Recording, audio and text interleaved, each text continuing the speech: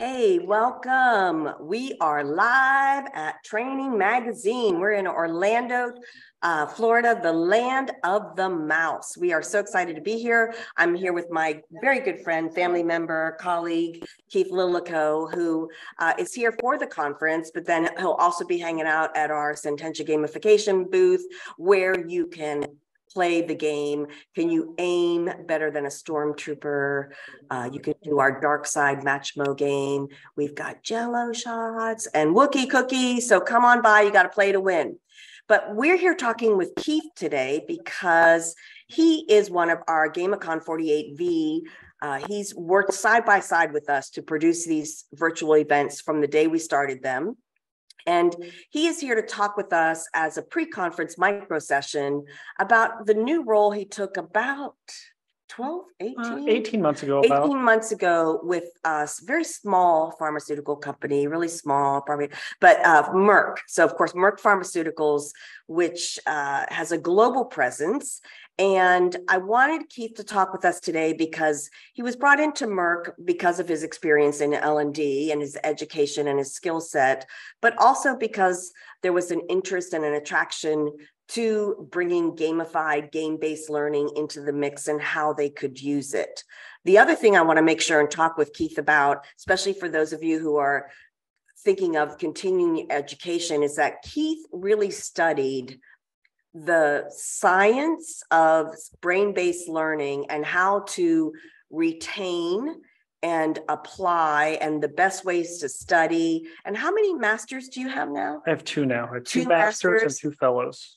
And it took you how long to do your... My MBA was 4 months and my MEd was 2 months. So I know it sounds incredulous, but he studied, he found a way that he could, and he still worked a full-time job while you were doing that. Yeah. So he was still working a full-time job. So there are ways that we can really make learning effective and stick and get us where we want to get to. So where should we start, with your studies or with Merck? Let's start with the studies because we can circle back to the Merck because that might be a little bit longer. Okay. So tell us the secret. The secret was, one, I will be honest, the secret is to read your rubrics. That's the first trick. Don't do more work than you have to. So many people I've worked with, who are working on degrees and wanted me to help them, want to make sure everything is right. And the secret I told everybody is at the end of the day, GPA doesn't matter. Now, I didn't fail. I never failed a test or a paper, but GPA doesn't matter. Follow what you are asked to do. And that goes the same thing with L&D, right? So if our learners are doing all this extra stuff because we put all this extra stuff in there, it's ineffective. Right. We're going to make a 12-hour training that could be 3. So that's a simple one. But to get more into the brain base, I used a lot of the trigger type methods that you can do. And there's a lot of tricks like associating smells to certain subjects. So if it was proctored, so they watch you spin your camera around, they make sure nothing's on your desk, but they're not going to say nothing about a candle. So when I would study this particular subject, I would burn this candle. Huh. And what it does is it triggers in your brain with that smell and starts the memory recall process from those things. Wow. That is really interesting. And there was something about the pacing of it. Like didn't you have so much time between when you studied, or there was... Yeah, so the program was set up to where I had to wait turnaround time for when I turned in papers. So it would be like a 4 to 8 hour turnaround before I could get the paper back and say, did you pass, did you not pass? And instead of sitting idle and waiting, as soon as I turned in that paper, I started on the next course and started studying. And while I may be ahead in that course and have to circle back to the other one, you just didn't stop. When you sit idle, that's when you run out of steam. Right. You keep up the pace, you keep going at the pace you're going, and you don't know any different. And I'm not going to lie, everybody's like, oh, 2 months, that's crazy. But it was still studying 5 and 6 hours a night and 12 to 14 hours on the weekends. So It was no cakewalk. I'm not a genius. It's like, oh, I know everything. But if you keep your pace, you're doing real good. And actually, I had a newborn during that time too. Oh, wow. No. Yeah, Noah was that young at that time. Wow. So when you think about Did you go into the program knowing I want to accelerate this? I don't want this to take a year and a half, 2 years. I want to get this done. So I did for multiple reasons, particularly with my MBA. The MBA was set up to where you paid a certain flat rate for however much you got done in 6 months. My goal was 6 months. I didn't want to pay for another semester of school. And once I got rolling, I saw how fast I can tear through it. And that's how I did it. My other side was trying to get into a new position. I didn't want to spend 2 years to move into a new position. So I knew that I wanted to get it done as quick as possible so that I could move on in my career. So part of it was career driven, part of it was money driven. Yeah. So the interesting thing about Keith, I won't mention any company names, but Keith, so he has a couple masters, a couple fellows. He's a gamification master craftsman. He's certified. He works with our team internally, helping us to evaluate programs. And so he's got a lot on his plate. Plus, he has 2 newborn twins now that are 6 months. 4 months. 4 months. But old. I'm getting sleep while I'm here. I can't believe how exciting it is. Oh, wow. But so with all of this, what happened with Keith is that he was in a position where they felt like he was overqualified for it, that, we don't need someone with your education and your skill level. How would you like to hear that? So Keith was let go from that as they right-sized the L&D department in that company. But the very cool thing was that because of the network that we have at Sententia and the connections he had made, because, you can't build your network when you need your network, and you're only as strong as your network. So you got to build that network ahead of time. But you had job offers that. So what happened was we were at TechLearn in New Orleans, which will be in New Orleans again this year. Yeah. And I was laid off a week before the conference. And I remember calling Monica and I'm like, hey, I don't think I can make it. She's like, no, you need to be down here. You need to be down here. So I was going to drive from St. Louis, actually north of St. Louis, to New Orleans, one highway the whole way, if anyone knows, 55 for 400 miles. And I was going to sleep in the casino parking lot in my car because I knew that if you gamble for 30 minutes a day, you get 24 hours of free parking.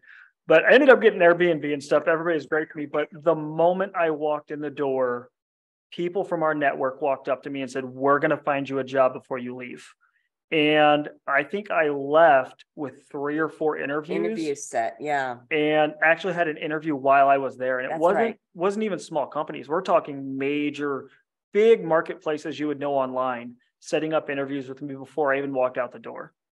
And so what happened was actually when something like that happens, it's devastating, right? So fortunately, this event was the next week and that Keith was able to come. So he was able to get out there with people who really care about him and his success. So what happened, though, was that Keith continued to leverage his education and his skill set and made a few job changes over this whole COVID shutdown. And that's how he ended up at Merck with a really nice position. What's your title at Merck? So I'm a associate director of global learning and development. And then that's my internal title because that's what companies do these days. And my external title is learning experience architect. And so what does that mean in layman's terms? Yeah, so I've given up the good old fashioned hands to keyboard development roles that I love so much. And now I'm literally stepping back when the thing comes in and goes, what does this program look like? What are the modalities? Does it start with a pre-test? Okay, what is that pre-test? Is it a simulation? Is it a this or that? Okay, now they go from there. There's another decision point. Do they do an ILT? Do they do instructor-led? What does that look like? And then you just literally build the learning journey. Is 90% of my work is building expansive learning journeys. And that's one of the things I was just working with a group of women over this week who are working on their executive presence because they want to move more into leadership roles. And that's one of the things that I always caution against. It's not right or wrong. It's just different. But the further up you move in your career path, the less you'll do what actually brought you into that career in the first place. So I could go down rabbit holes of design for days, but it's not what I'm supposed to be spending my time on now. And neither are you, right? I don't even have Storyline on my computer anymore. Wow. Yeah. I had to beg, borrow, and steal to get Adobe on my computer.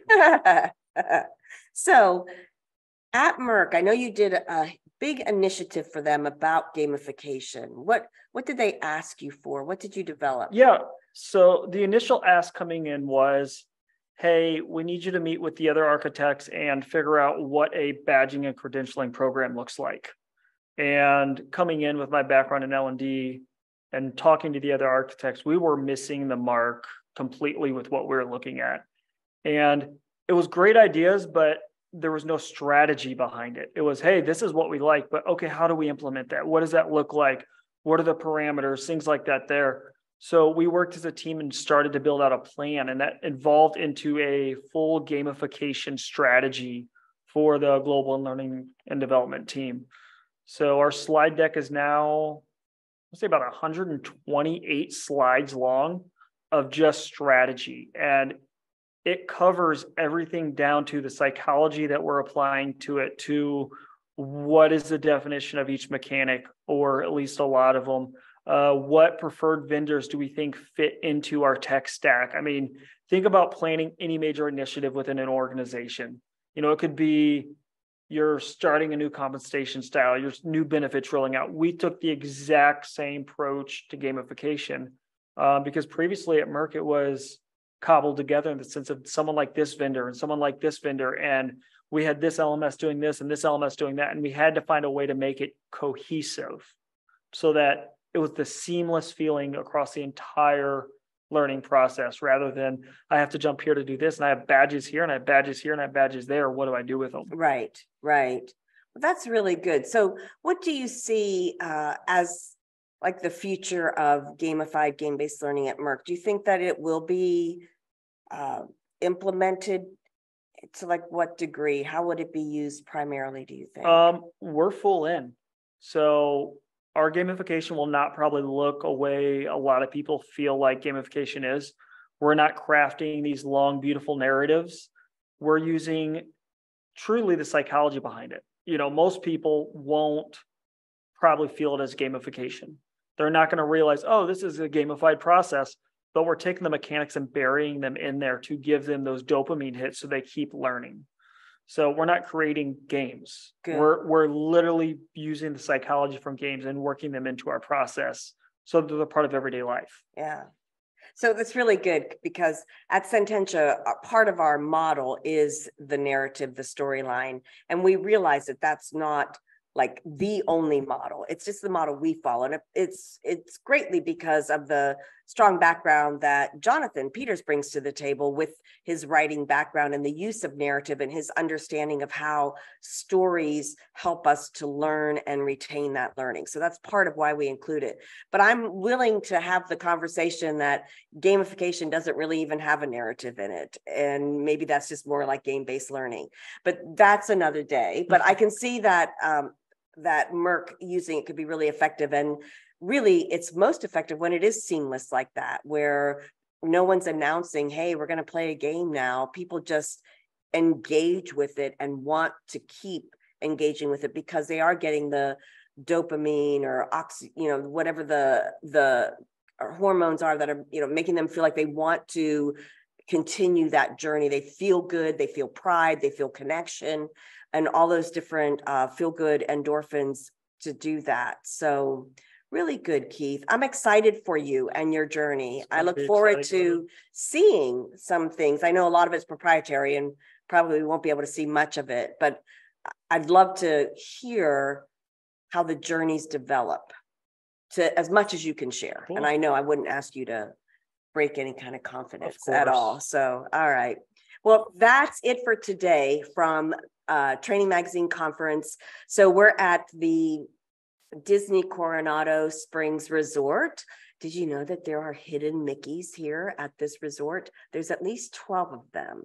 So if you happen to be watching this and you are here, if you grab a picture of those, bring them to booth 210 in the expo hall, and we have valuable prizes for you. So look for those hidden Mickeys while you're here in Disney. If you're not here in Disney, we wish you were with us, but we hope that you'll join us February 26th through 28th at GamiCon48V. It's all online, 48 hours straight. around the globe 2 times. Of course, I have a blog already written. I just need to get it posted on how you can get the most out of those 48 hours, what you can do to make sure that you're learning and retaining and taking care of yourself along the way. So I'll make sure and get that blog posted this week.